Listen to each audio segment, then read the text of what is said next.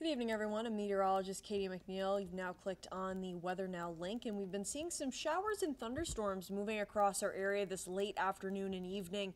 You can see kind of the contrast here. Still some sunny skies across parts of the area with some clearings, but in other parts, still pretty cloudy. We're still continuing to see some downpours moving through, although the thunderstorm activity has diminished quite a bit from what we were seeing, say, a couple of hours ago around 3, 4 o'clock here. But parts of western Rhode Island still seeing a downpour moving through right now. Could still catch a rumble of thunder or two as well as we head towards the late evening. But overall conditions will continue to improve as a cold front sweeps through our area overnight tonight.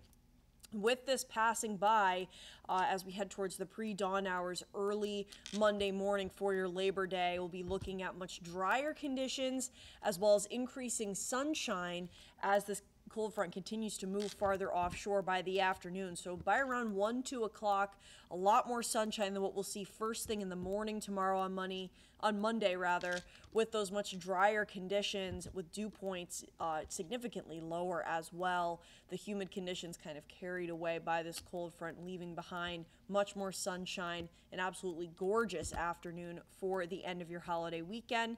And by the evening, we'll be looking a lot quieter and cooler as we head towards the overnight, with kind of that continuing that trend of cooler nights and days as well, with that low humidity as we continue on throughout the work week.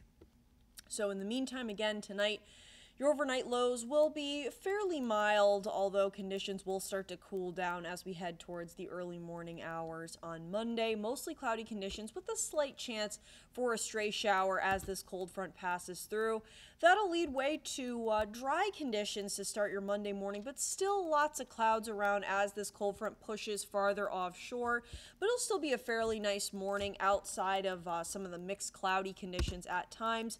But as I mentioned, as this cold front continues to push farther offshore, it'll take the clouds away, leading way to increasing sunshine and much brighter conditions for the second half of your Monday, with highs a little bit below average, approaching the upper 70s, with averaging highs around 77, 78 degrees inland, a little bit cooler down towards the coast.